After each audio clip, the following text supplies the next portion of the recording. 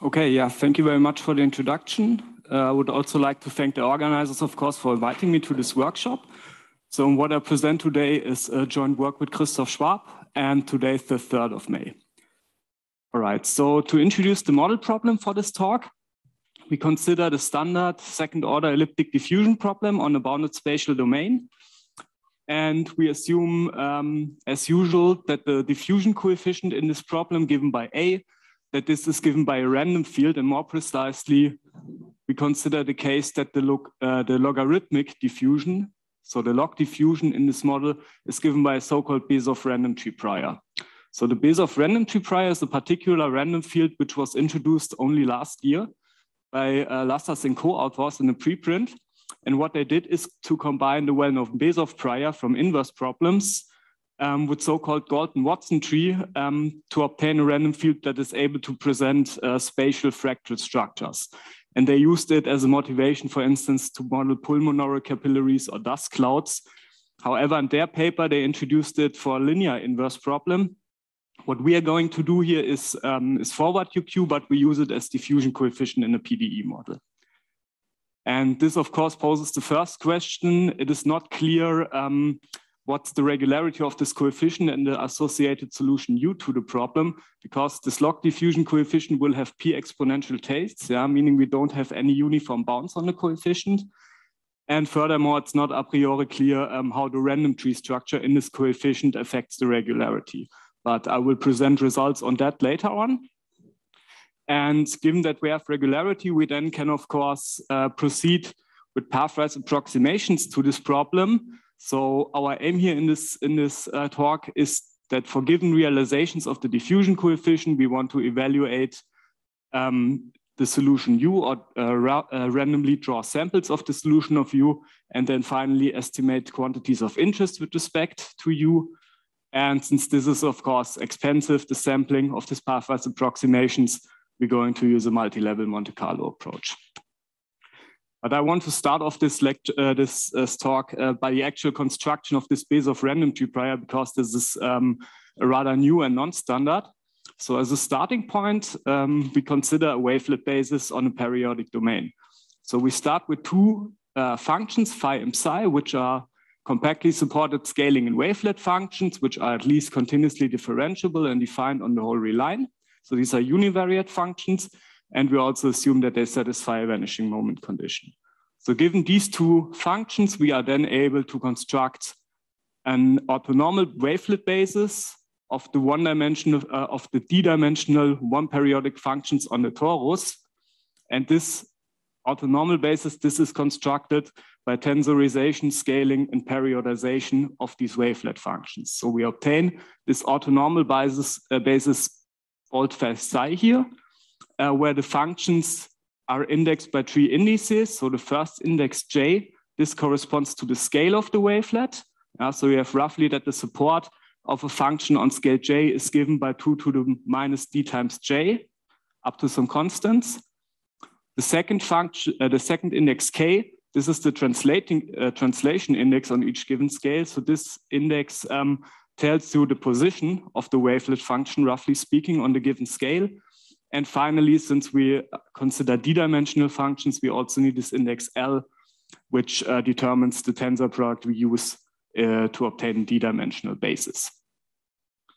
All right, and the idea in the Besov prior, for Besov prior, standard Besov priors, is now to use this particular wavelet representation of square integrable functions and to replace the coefficients in the wavelet expansion by random variables.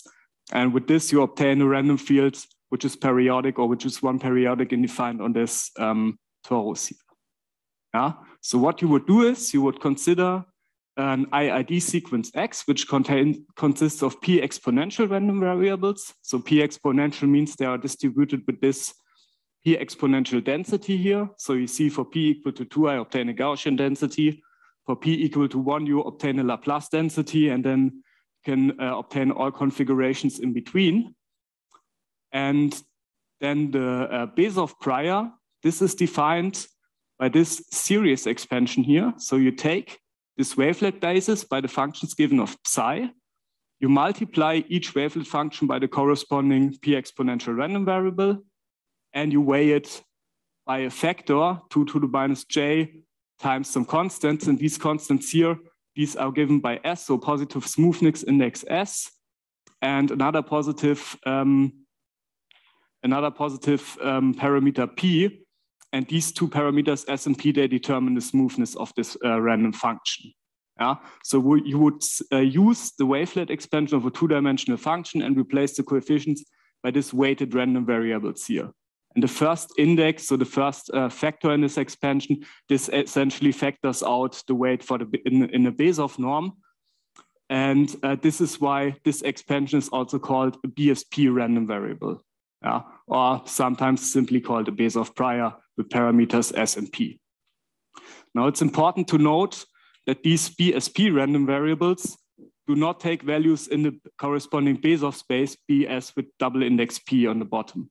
But rather they take values almost surely in another Besov space BTP, where the smoothness index P is upper bounded by this differential dimension here. Although they call BSP random variable, they take value in a Besov space with a lower smoothness. Okay, but this has been introduced some while ago. Now the motivation is to use this construction of a Besov prior and to obtain something which can represent fractal structures. And to give you an idea for the construction, I will just illustrate it for the one-dimensional example.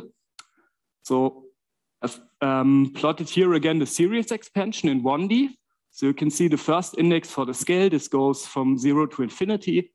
And then the corresponding translation indices take values from 0 to 2 to the power of the scale minus 1. So you can actually plot, or you can represent the wavelet scales and the translation indices by this binomial tree here. So the first index corresponds to the scale. I've plotted this for the first three scales. And then you have the translation on each scale. And of course, the number of nodes in this expansion is doubles on each scale. So what you now would do to obtain a fractal construction is you would start at the root node, so at the root of this tree, and then you go through all scales and eliminate each of the offspring nodes with a given probability beta, which is in between 0 and 1.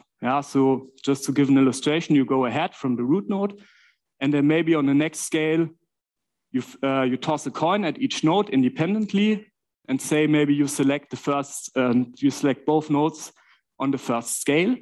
Then you would proceed with this first node 1, 0 here on the first scale, toss a coin again 2 times.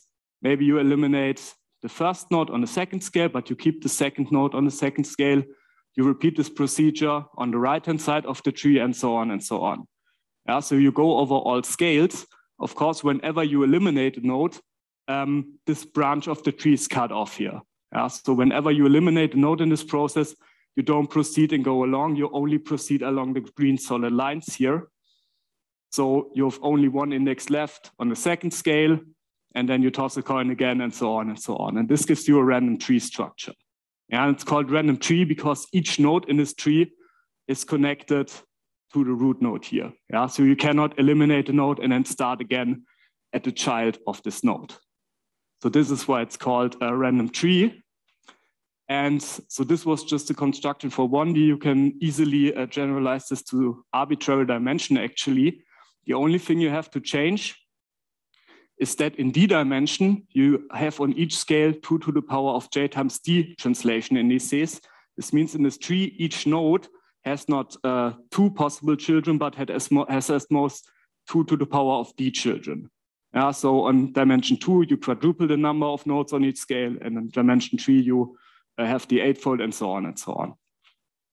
So you can use this, and what you would do formally here, so this was only an illustration. So formally what you do is you take these first two wavelet indexes, J and K, so scale and translation, and identify it by the nodes of a so-called Galton-Watson tree. So the Galton-Watson tree is this discrete random tree, where you have a so-called polynomial, not polynomial, but binomial offspring distribution.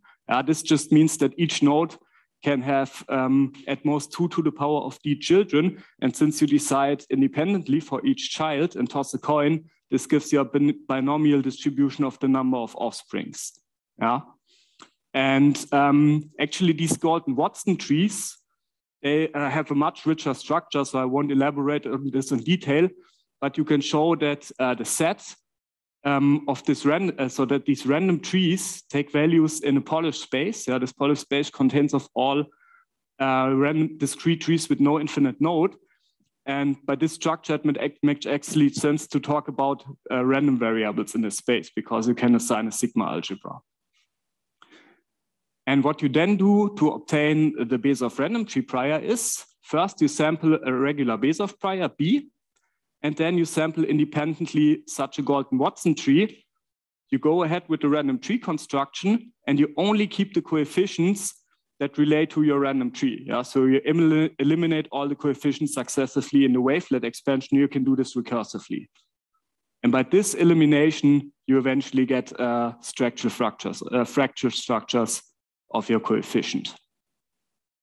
So to give you the formal definition, this was introduced by these 4 authors here last year. So they took the Besov prior and replaced the first 2 wavelet indices, not with the full index set, but only in this set which relates to the discrete random tree. But you see all the other terms in the expansion are the same. And we also note that this elimination process that doesn't affect this tensorization index. So in one dimension, this index L was equal to 1. And this new expansion here is then what we call a BSP random variable with wavelet density beta. So this parameter beta represents the density of the wavelet indices you use. And this random field here now has certain interesting properties. So first of all, you of course recover the standard Besov prior if you take wavelet density equal to 1. Secondly, if this wavelet density is above a certain threshold, so over 2 to the power of minus d in d dimension, it is actually possible to show that you have an infinite expansion with positive probability. Yeah, so this expansion doesn't cut off after a finite number of terms with positive probability. And if this is the case, your random field forms fractals on the torus, where you can actually quantify the Hausdorff dimension of these fractals with respect to this wavelet density. However, if the wavelet density is below this threshold, then it's actually possible to show that you always have a finite expansion here. And then, of course, you inherit the smoothness of your wavelet functions. Okay. Just to show you some example how this Besov priors look like, or this random tree priors look like, I've prepared some pictures for 2D. So we have a 2-dimensional torus. I've used these parameters S and P also equal to 2. And you see the leftmost picture here on the top. There I used a rather low wavelet density of 1/4. So I used the same random numbers for each experiment, and I only increased the wavelet density. I only increased the probability of the coin toss. So you can see here, well, here's wavelet density 1/3, not much more happens. But here in the rightmost picture, you already see like first fractal structures forming. And this becomes more pronounced as you further increase this density. Yeah? So here on the bottom, I successively increase the density. And in the final picture on the right bottom, this is equal to 1. So this is a standard Besov prior here. And now if you take a look at these pictures, remember we want to use this random field as a log diffusion coefficient in the PDE model. So it's of course important to investigate regularity of this random fields here. And that's actually the first result of this talk. So we took this random tree prior and we quantified its regularity in terms of Besov and Hölder norms, because Hölder norms will be important for the elliptic regularity later. So whenever we have a random tree Besov prior with parameters S, P, and beta, where we actually reparameterize the wavelet density beta by such a exponent gamma here, because this is simply handy from the notation. The first result is that this random field takes values in the Besov space BTQ, where the upper bound on T is now given by the differential dimension S minus D over P plus this red term here. And you see here, if gamma is below D, so we have a non-trivial wavelet density below 1, then actually we gain some smoothness in this random fields compared to the Besov prior. Yeah. More importantly, we also quantified this in terms of Hölder norms. And since we use a log diffusion, we want exponential moments of the Hölder norm. And this is our main result here for the regularity, actually. So whenever this differential dimension is positive, meaning we have a continuous random field, then we were able to quantify the exponential moment weighted by some epsilon of the Hölder norm. Yeah, so this is the Hölder-Sigmund space here, CT. T is upper bounded by the differential dimension. And it's not only the exponential moment of the Hölder norm, but we were able to include this index P here. And this is only this exponent P here. So this is only obvious for the Gaussian case. Yeah? Then this follows by Fernic's theorem. However, for the general case, this was not proven before. At least we didn't find any results that were in this generality. So this in particular means that we have a Hölder continuous random fields, and this we can later use for the elliptic regularity analysis of the solution.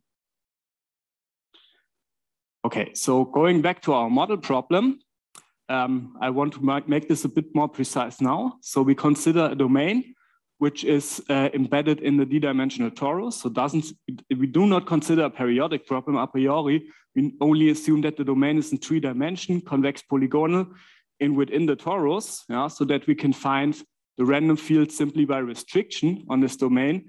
However, this is not really an obstruction here, because we could also expand this construction to a larger domain than the 1-dimensional torus. Yeah, we wouldn't then have to include more terms, but in principle, it would work in the same way. So then we consider this restricted Besov-tree prior as log diffusion coefficient, and we assume a deterministic right-hand side just to keep things simple. And now the question is, of course, how can we, is this problem, first of all, is this random problem to find the solution U to this elliptic PDE, is this well-posed? And if yes, do we have some regularity?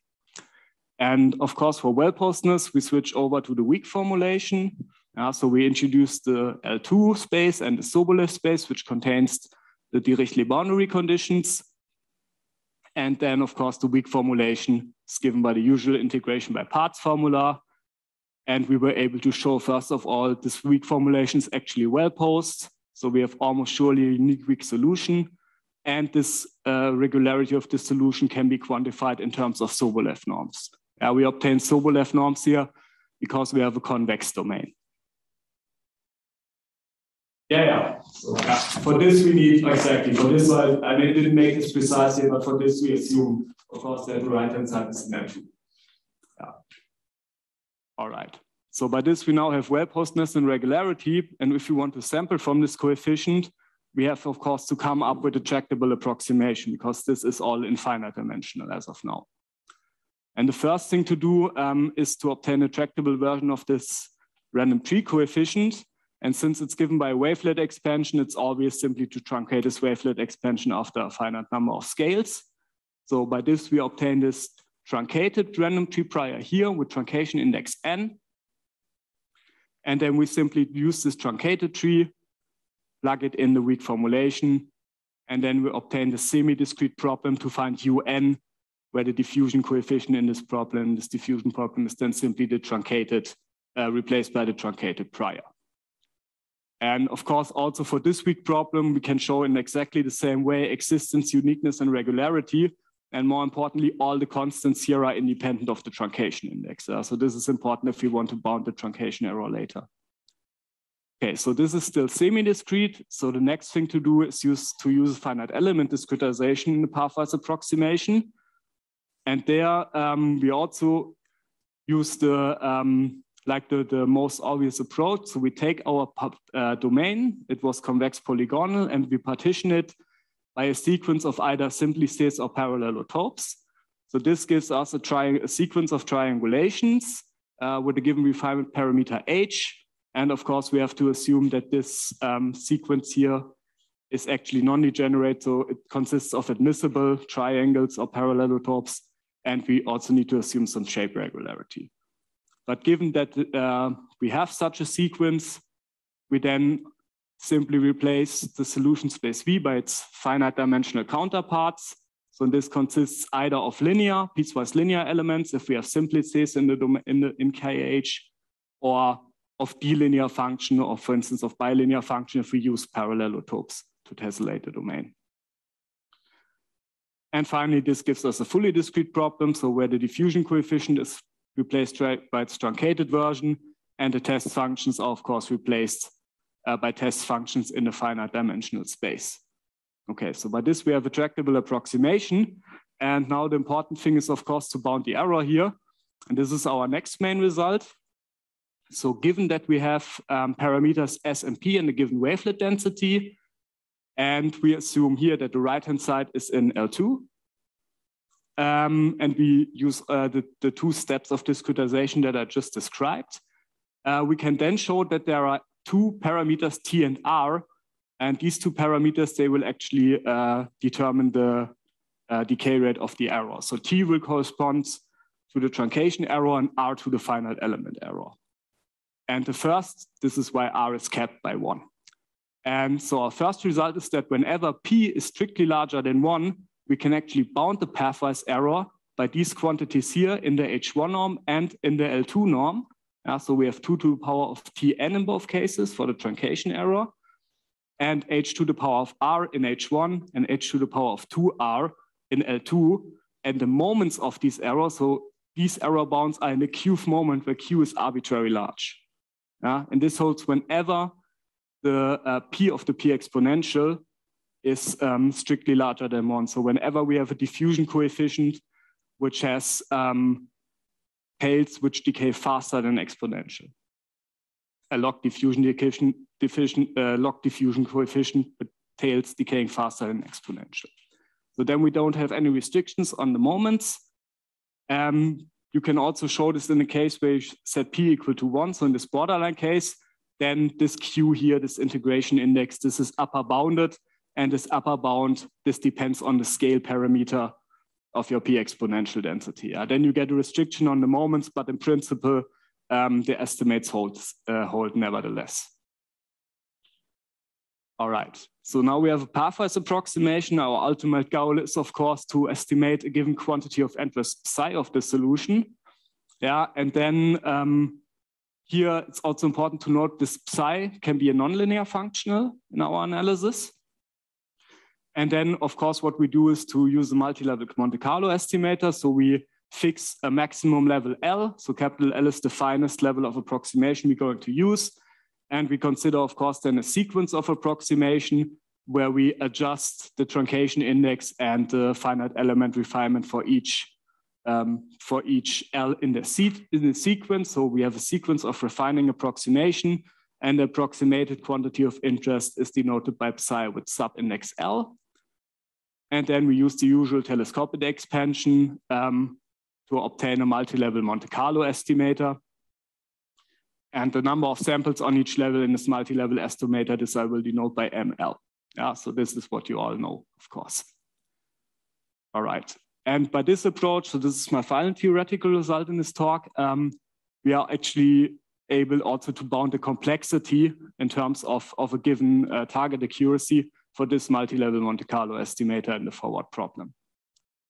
So for this, we need to make a few assumptions. So first of all, since this quantity of interest psi, this was given as nonlinear, we have to assume that first of all, it's defined as functional on a suitable Sobolev space H theta, where theta is in between 0 and 1, and that it furthermore has polynomial bounded Fréchet derivative. This is simply to obtain a polynomial bound with which we can work. In the next step, we assume that our pathwise discretization errors with respect to the H1 and the L2 norm hold for given parameters T and R. But this is, of course, given by our previous analysis. Here we have some restriction on the Q, so we need that Q is sufficiently large, depending on the bounds of psi, and larger than, especially larger than 2. But again, this is only a restriction if P is equal to 1. If P is larger than 1, then this is always given. So and then for a given, we also need to assume that a sample is realized in complexity HL to the power of minus D. And then for given epsilon, we have that the mean squared error is bounded by a constant times epsilon, and the asymptotic complexity is given by these three estimates here. So these are the usual three cases you have in multi-level Monte Carlo. Since I'm out of time, I will skip the numerical experiment because there's one point in the conclusions I would like to make. So by this whole construction, we defined this random tree model by this discrete random trees, which is not a priori a Banach space, but only Polish. It is positive to write the entire thing here as a parametric PDE. Yeah? You could parameterize this in this product space domain here. However, this parameterization, this will be discontinuous. So the map parameter to diffusion coefficient is discontinuous, which means, so I think actually that multi-level Monte Carlo is the best you can do, yeah, because higher order methods as quasi Monte Carlo, they are out of reach because of the discontinuity here. Furthermore, this also obstructs a weak error analysis where you would need to use Taylor approximations. So if you have any ideas how to resolve this, I would like to discuss this. Okay, but with this, I'm done. Thank you.